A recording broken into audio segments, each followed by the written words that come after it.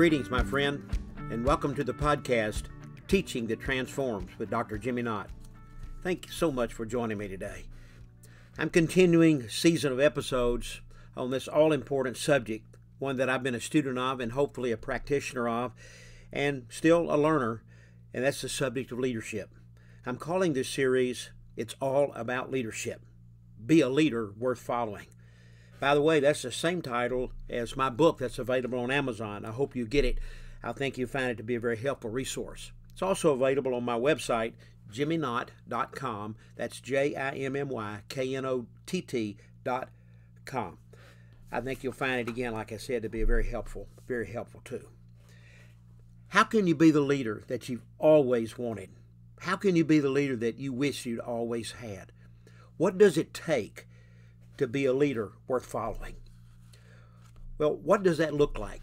Well, there are some non-negotiables in terms of qualities or key components or essentials. And they're based on Psalms 78, 72. And David shepherded them with integrity of heart. With skillful hands, he led them. What was it about David that Asaph observed that made David a leader? He had integrity. He had integrity of heart. He had authentic character. He had skillful hands. He had exceptional competence. And he was a shepherd. He connected with his sheep. Those three are the non-negotiables when it comes to the what of being a leader worth following. Authentic character, exceptional competence, and relational connection. Basically taking care of the people. It's less about you being in charge and more about you taking care of those in your charge. But how do you do that? How do you live that out? What's the how of a leader worth following? Well, I think the answer to that is be a servant leader. A leader worth following is a servant leader. The best reason to lead is to serve others. Always to serve others. Today our subject is about your toughest leadership challenge. And I think today is the key. Without living this, there is no way to flesh out the what of being a leader worth following and the how.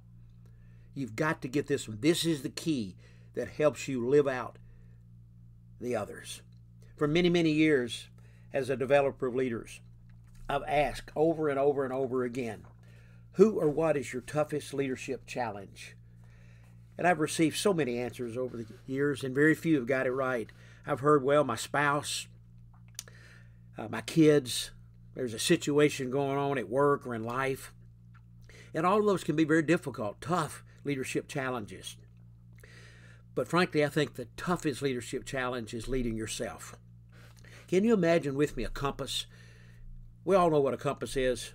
It shows directions. There's a north. There's a vertical direction, north and south. There's a west and east, a horizontal. If you could imagine a compass representing the various directions in which we lead as leaders, north would be leading up, where we lead up those who are in authority over us, our boss and the person that we report to, and that's important. Then there are those that we lead across. Those would be coworkers or peers or friends or a team or the colleagues that we work with. And then third, there would be down, and that's where you and I lead those that we are responsible for. But again, those aren't our toughest leadership challenges. All of us have flown, and all of us have heard over and over and over again. In fact, we probably don't pay any attention to it when the flight attendant makes the announcement. In the case of losing cabin pressure, oxygen mask will drop down. If you're traveling with a small child, be sure to put your mask on first before you put theirs on. Why? Because if you lose consciousness because of a loss of oxygen, you're not going to be able to help your child. So take care of yourself first so you'll be able to take care of him or her second. Your toughest leadership challenge as a leader is always leading yourself. The most important person, and in fact the hardest person to lead, is you. If you can't lead you, why should others let you lead them? Leadership starts with you, starts with me. It's not about title, it's not about position, not even about rank or authority. Before you lead anyone else, you must first lead yourself. Successful leadership is always preceded by self-leadership. In fact, your ability to lead you is your entrance exam to leading others. Why should I let you lead me if you won't follow you? Leading others well starts with leading yourself well. But I'm going to tell you, this is way, way harder than you think. Philosopher Aristotle made this statement: the hardest victory is over self. How true. Daniel Goleman, author of the bestseller Emotional Intelligence, in 1995, concluded after extended research that, and I quote, the single greatest distinguishing factor between good leaders and great leaders is something to do with self-leadership. Dee Hock, who is the founder and was the former CEO of Visa, he's done significant research over the years regarding leadership. And he estimates how great leaders should invest their time and their energies. If I were to ask you, when you look back at that compass and we lead down, we lead across, and we lead up, what kind of percentage of your time and energy would you give each of those? My guess would be most of us would have the largest percentage leading down. Maybe leading across and leading up, probably very similar. But according to Hock and his extensive research, he says we need to spend about 5% leading down. That's right, 5%. About 20% leading laterally across to our colleagues. About 25% leading up to the ones we report to. And then about 50%, let me repeat that, about 50% leading ourselves. Leading ourselves. Self-leadership is critical. Let me give you a kind of a working definition of when I say self-leadership, what I'm talking about. It may be a little wordy, but hopefully I can unpack it. Self-leadership is the awareness, so important, awareness. The awareness of and the ability to manage your own strengths and weaknesses and motivations and emotions and decisions and limitations and so on. And to accurately understand how others perceive who you are, what you say, and what you do. So there is a self-management component here, but at the same time there is an others perception component as well. So important.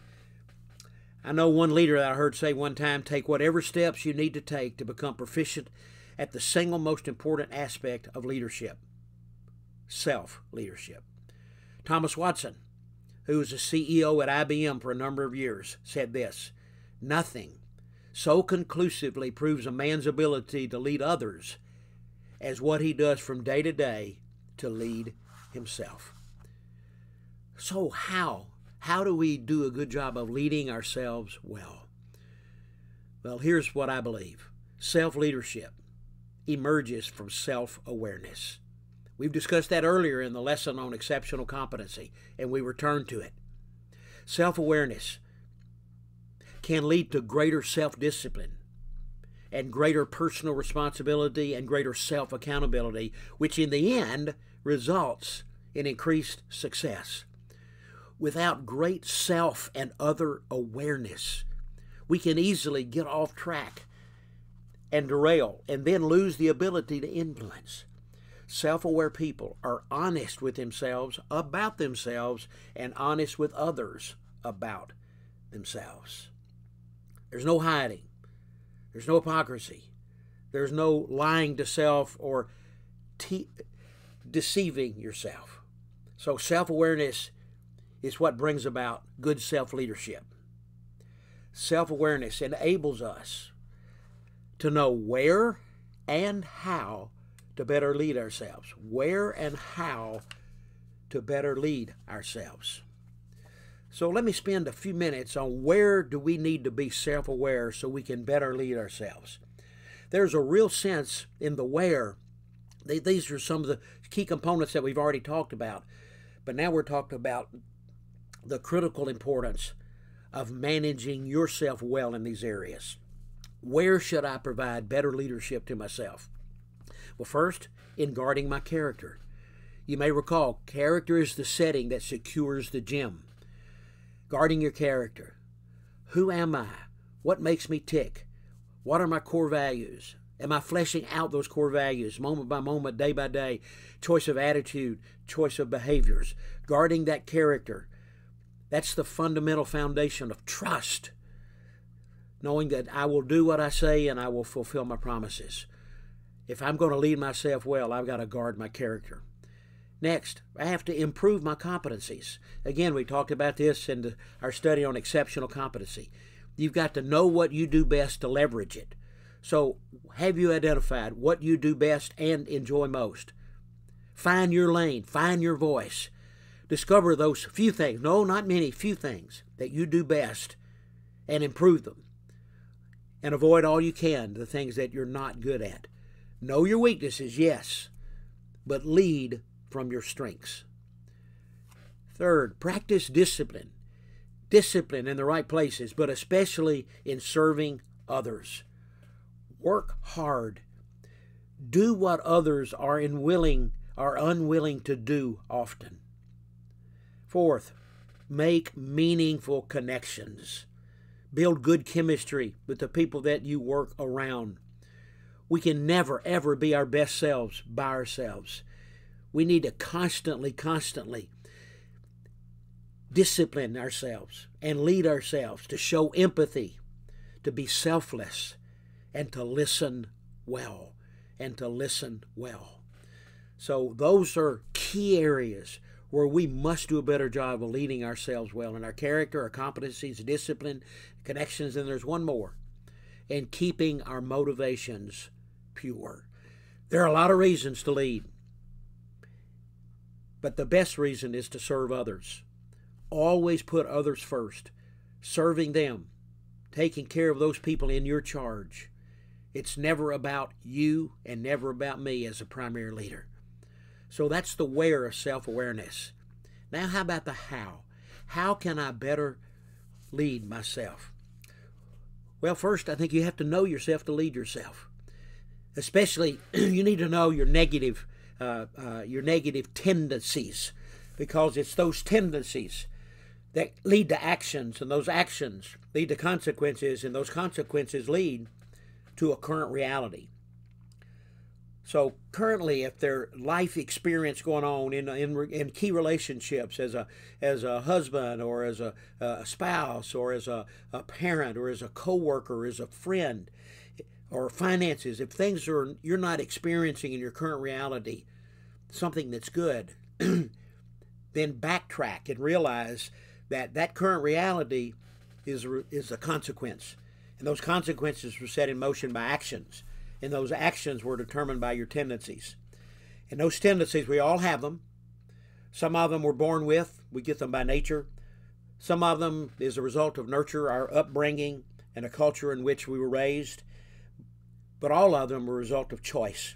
Choices that we make. And those choices, again, lead to actions. And we need to know what our negative tendencies are. Maybe sometimes these are even blind spots. I know years ago, excuse me, I had some friends. I gave them 30 days to talk to anyone in my life they wanted to talk to. Family, co-workers, friends. And I sent them on a journey to help me to discover what are my blind spots. And they had 30 days. In 30 days we got together. Now I need to tell you that over those 30 days I had taken the time to really consider what I thought were my blind spots. And I made a list of what I thought they were. When we gathered together that day and I asked them what had they discovered, this is what they said. Jimmy, your blind spots are that you tend to be too defensive, you tend to be too controlling, and frankly, as a result of those, you're too intimidating. Now, I got to tell you, when those men shared those blind spots with me, the first thing I did was look down on that sheet that I had prepared beforehand. And I realized not one of those 3 blind spots had I written down. I guess that's the reason they call them blind spots.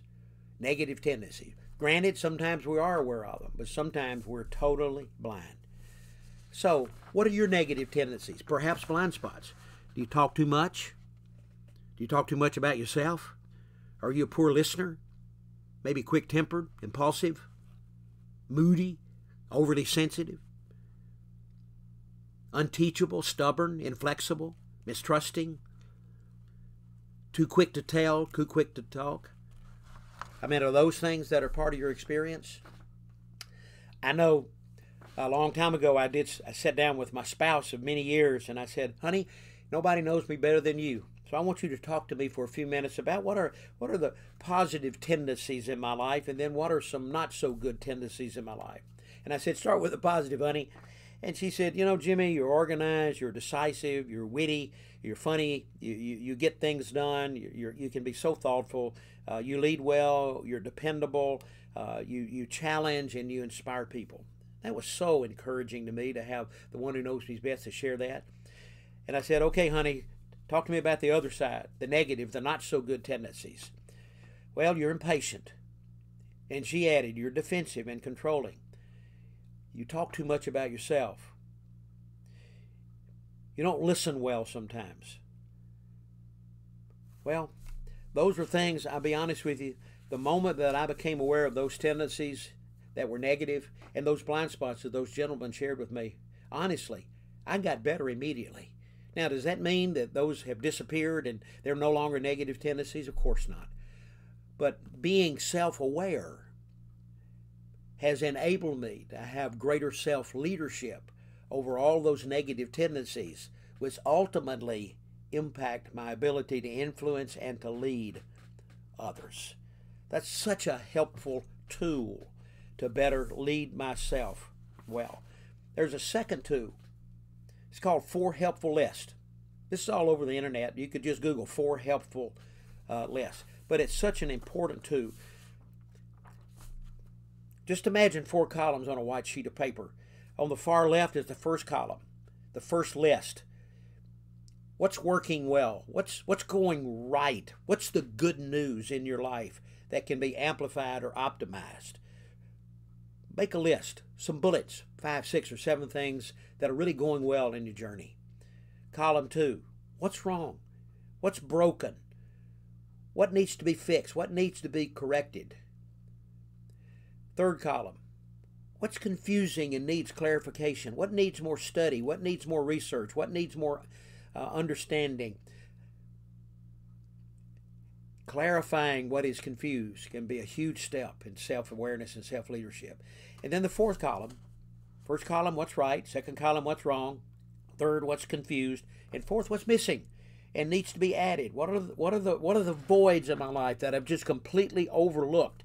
Sometimes those are so hard to see that I need to add. This is a tremendously helpful exercise. You can use it on yourself. You could use it in counseling or coaching others. You could use it to improve your marriage. You can use it, frankly, to improve your parenting. You can use it at work as a team dynamic or even in the entire company. It's a tremendous tool. And once you make these lists, again, this is a tool not for solutions, but so much for perspective and determining where am I, where are we right now. It's a great tool establishing current reality. Once you get these 4 lists made, then just look at those and decide which of these are the most important now. The most important now. What needs the most attention now, immediately, and then just pick those top 3 and get a plan, get a strategy, and go to work on improving all of those. So it can be a great, helpful tool to help you to lead yourself better. I also have something that I did years ago. I call it a better dozen. These are sentences that I think every person should be able to complete in order to have a greater self-awareness, which can lead to greater self-leadership. Just listen to these sentences, and how would you complete them? I am really good at. I am not good at.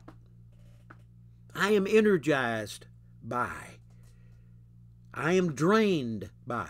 And that energized or drained, that could be a who, or it could be an activity. Some people and activities energize us. Some people and activities drain us. 5, my core values are. 6, my life purpose is. 7, I am motivated by. 8, I want my character to be. 9, my desire and ability to connect with others is. 10, my blind spots I need to improve are. My signature temptation to sin is. And then last, kind of a legacy statement, I want to be remembered as. 2 more helpful things in how can I better lead myself. Know yourself to lead yourself. 4 helpful lists, the better dozen. Next, 4, seek. Don't wait, seek regular, honest feedback. You can't lead yourself by yourself. Feedback is a friend. Ask for it. And then number 5, never stop growing and developing. Mark Twain had a friend who died. He died at 70. When he was asked about his friend, Mark Twain said, we buried him at 70, but he died at 40. Hey friend, stay hungry, stay curious, keep learning. Keep learning. So, in wrapping things up in this important episode, are there benefits from stronger self-awareness that leads to greater self-leadership? You bet there are. Let me just mention a few. Greater self-confidence, deeper meaning and purpose, decreased stress, increased well-being and fulfillment, improved relationships, better decision-making, increased engagement, improved productivity, sustained influence, sustained performance, and even more. Wouldn't we all like those kind of benefits in our journey as a leader? Daniel Goleman, again, I go back to him, said exceptional leadership becomes so because of superior self-leadership. So, where do you need to do a better job leading yourself? Lead yourself well, my friend, so you can lead others better. Never stop asking yourself, what is life like for those I'm leading? What's life like on the other side of me? Listen, my friend, you are in charge of you. Your emotions, your thoughts, your reactions, your responses, your motivations, your decisions. And there's one common denominator in all of those, and that's you. You have participated in every decision that you have ever made. Your greatest responsibility and your toughest challenge is to lead yourself well. Embrace it.